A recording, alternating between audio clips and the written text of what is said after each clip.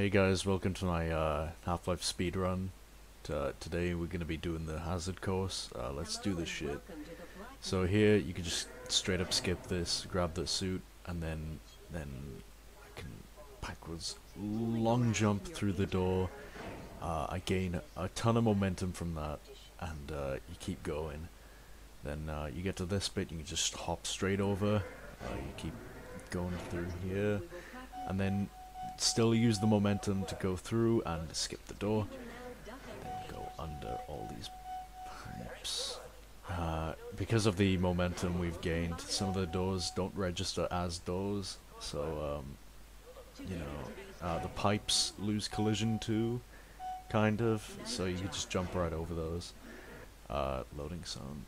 Alright, there we go. Jump up here, and then jump, jump. Alright, skip through this part, jump up, and then you don't need the long jump module, you can just keep going, and then jump down this part, keep like bunny hopping around so you keep gaining momentum.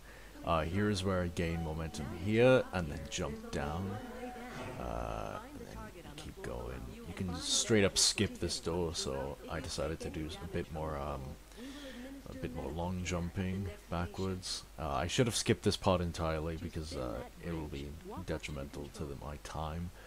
I could have used the bridge to gain momentum, but I didn't.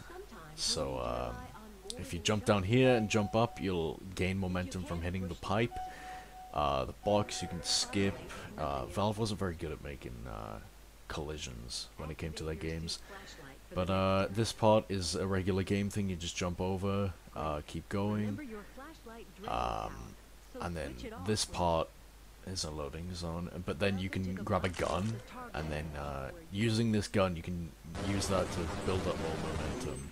So I jump up here, and then the water doesn't really... Okay, there we go. Jump up the stairs. The suit charges actually do give you a bit more momentum from what like a regular suit would give you. So then you just run down here. You can skip through the fire kinda, cause you know the collision wasn't very good. I fell in the thing. Okay, it's gonna be terrible for my time. You hop in the elevator. And little do you know, you can just hop straight out of the elevator. It isn't going down. The guards here, you can skip straight past because they're gonna be in your way. Ignore that. Keep bunny hopping around. Jumping into the tram, it'll damage you at first, but then there we go.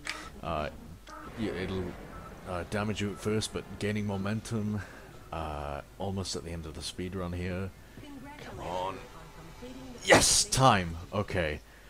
Alright, so that was my Half-Life speedrun. I hope you enjoyed. My final time is up on screen right now. And yeah, I hope to see you in future speedruns.